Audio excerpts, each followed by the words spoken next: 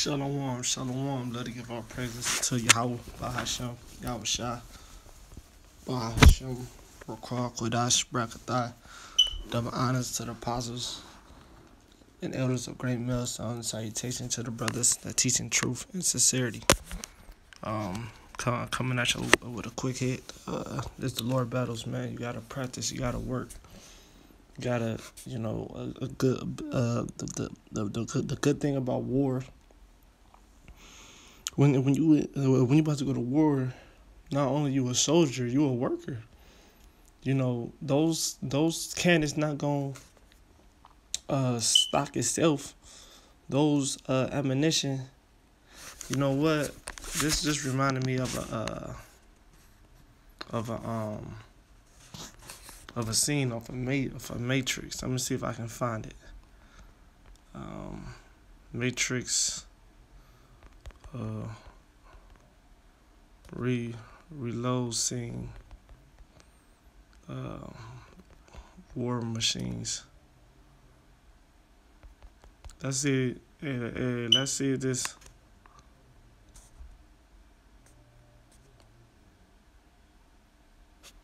Let's see if I can find this. Remember when you had to put on pants to rent a movie? When you're a soldier, you gotta work, man. That shit take time. Of course you don't. You gotta stop. No stores means no pants. Better yet, no lines. You gotta Visible. make sure all the It's phone triggers, service. all In the and out. gun is okay. See, here it is, right here. Here go the workers. See, they going to war. Like if you notice, let me bright on my screen. Did you notice you got workers on the carts? See the people running. That shit take time, man. You gotta have workers. You gotta work to fight. You see those? See them with the carts running back and forth? And getting shit stopped. Ready for war, man. So, not only you a soldier, you a worker. And look, and in this truth, it takes time. You gotta get the, you gotta study. You gotta make sure that you gotta work as far as like labor, like far as standing out there. All right, right now we working for this fight that's about to come. So this is Ecclesiastes 3 and 22. Wherefore I perceive that there is nothing better. I perceive that there is nothing better than a man should rejoice in his own works, for that is his portion, and that's your portion, man.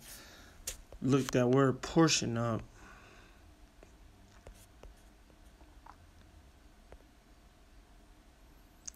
Portion, share, part, territory. That's your possession. That's your award.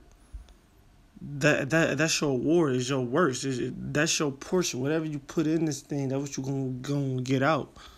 You about to go to war. Well, guess what? You gotta put the work in to prepare for war, man. You gotta put that work in to prepare for war. Just like I said, in modern day army, man, you gotta. Hey, back in the day, we had to build a wall. Why you think we had a wall, man? Shit, just in case some fucking nation try to come up against us, man. We had to build the walls, man. We had to strengthen that wall, man. Fortify the walls. The scripture speaks about that. Let me see if I can find that. You know what? No, it's cool. I'll just do another one on that. But oh no, I gotta find this one though. Even with and bear with me, brothers. I'm really just going off the spirit, man.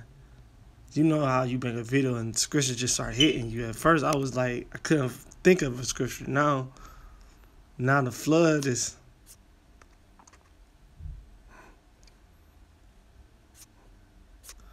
I believe.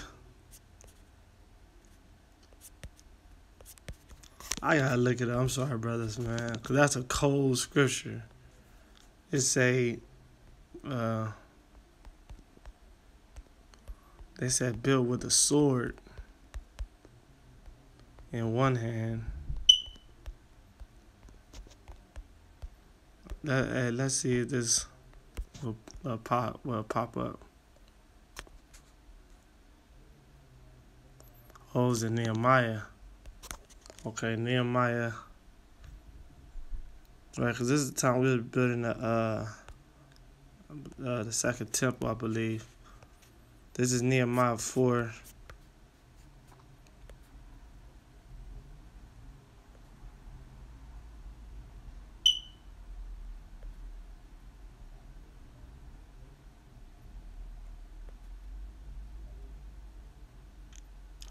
This is Nehemiah 4:15. And it came to pass when our enemies heard that it was known unto us, and God had brought their counsel to naught, that we return all of us to the wall, and everyone unto his work.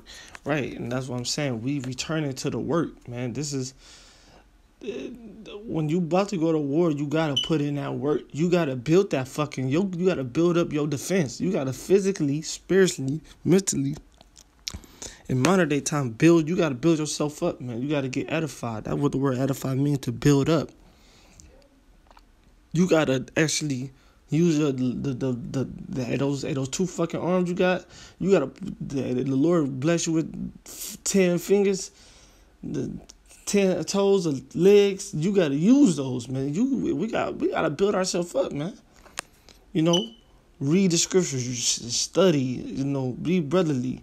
You know, pray. You know, hey, physically it never hurts to do a couple push-ups. You know. But this is a spiritual thing, man. So just like time then, man, they said, look, we gotta build this wall up, man. You know, you gotta build your spiritual wall up, man. You gotta seek the Heavenly Father, seek Yahweh Hashem Yahweh Shah.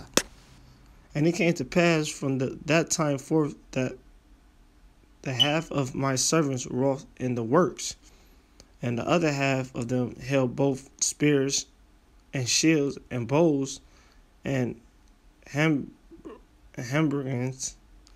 and the rulers were behind all the house of Judah. They which built it on the wall, they that bear burdens, with those that laid it, everyone with on his hands wrought in the work, with the other hand held a weapon. Hey, the reason I laugh because I remember doing something like this before, man. I ain't gonna. It's just a personal testimony, but I remember I had to do something, and on the one time, on the other hand, I was real talk. On my one hand, I was actually doing my work. On the other hand, shit, I had a weapon in my fucking hand because you ain't never know what was about to happen. And that's real talk, man. It's like you really gotta stay on your guard. You gotta put that work in, but you gotta be on your guard too, man. We workers and we soldiers at the same damn time, man. Spiritually, all this is spiritual. This is not talking about a gun, nothing. This is just talking about spirit. You gotta be. The scripture speaks about being circumspect. All right, so we workers, man. So like Ecclesiastes said, where was 3:22? Wherefore I perceive that there is nothing better. Right, there's nothing better, man. To finish something. There's nothing better. I perceive that. He said, I perceive that there is nothing better, man. It's nothing like starting something from the foundation and finishing it. Like, that's just beautiful. That's like, it's just better than, you can't compare this, you can't compare it with nothing else. It's a feeling that you, it's like winning that race. And it's just truth, man. It's not, it won't be a better feeling you getting delivered all the work you put in. It's nothing better than that, and that's on the high, and that's even on small scales. When you just finish something that you started, that's like you be like, damn, I did that shit. You know what I'm saying? Like I really stuck with it, and I did it. I said I was gonna do something. I set out to do something, and I did it. I came, I saw, I conquered. You know. Wherefore I perceive that there is nothing better than a man should rejoice in his own works. All right, because this is the thing. As much as we love the brotherhood, this is 144,000 starting with the elect, 1/3, 144,000. The scripture said that you must be persuaded in your own mind. This is also like a you thing, man. This is you have to do this. You can't depend on, the scripture say put your trust in no man. You can't depend on another man to do your work. This is your work, bro. You must do that. Just like if you had a job, like, and you on the assembly line, y'all got different tasks. You can't be worried about, you got to be worried about your work, because you up there worried about his work, you going to come short on your work. Then that going to be your ass. So you got to focus on your work. You got to do your videos. You got to put up your videos. You got to pray. You got to fast. You got to do this. This is, you got to earn your keep. You got to earn your seat, man. All right, on them chariots. For who shall bring him to see what shall be after him, man? So you got to put that work in. This is Matthew's